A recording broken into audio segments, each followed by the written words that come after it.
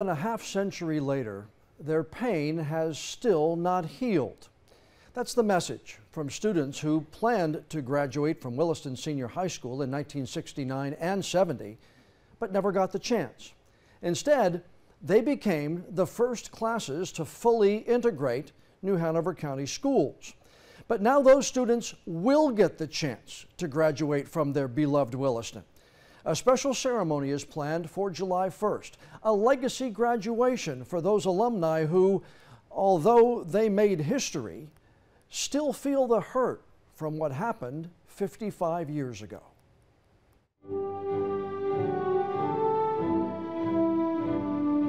June 7th, 1968, Williston High School's graduating class. These seniors at New Hanover County's all-black high school never knew generations of history would end with them.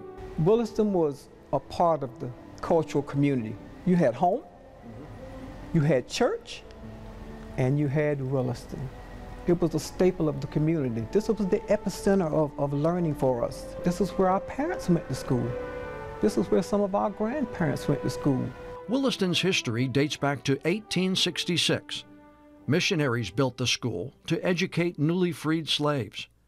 Williston became North Carolina's first accredited high school for black students in 1923. By 1968, a full 14 years after the U.S. Supreme Court ruled racial segregation in schools to be unconstitutional, the county school board still did not have a desegregation plan that satisfied the federal government.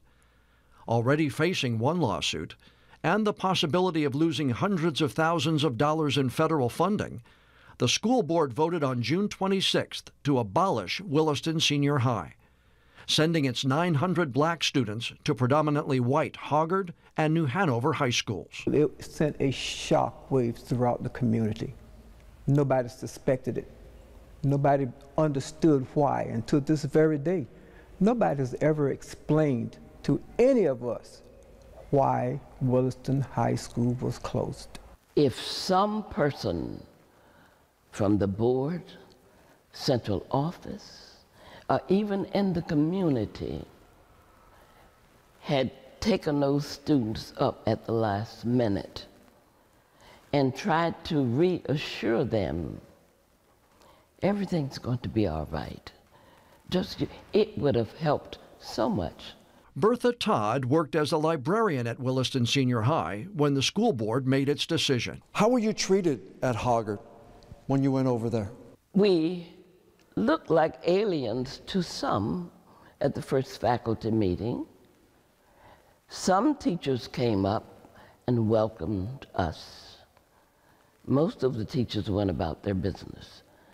And I've always said, even in my book, My Restless Journey, if the teachers got that kind of treatment, then the students, as immature as they were and as shocked as they were, may have gotten it worse. As librarian and later assistant principal at Hoggard, Ms. Todd worked to keep the peace between students during the turbulent times that followed.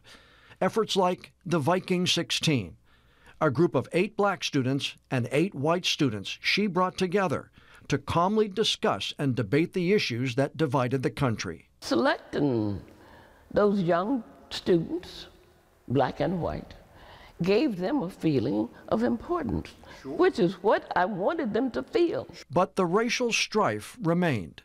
Fights in the schools led to fights in the streets.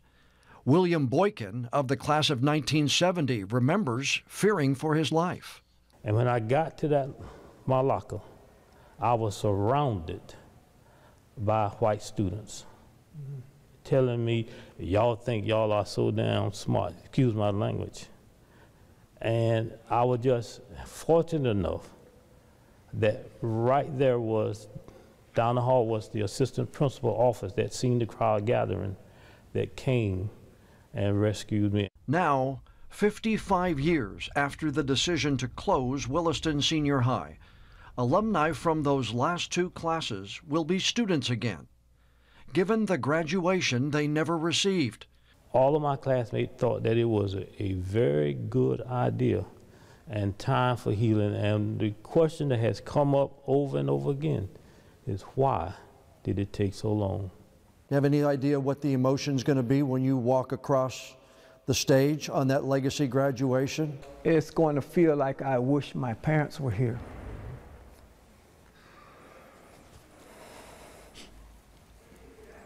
To see it. It's going to be an awesome feeling to walk across the stage of Williston Senior High School and get a diploma.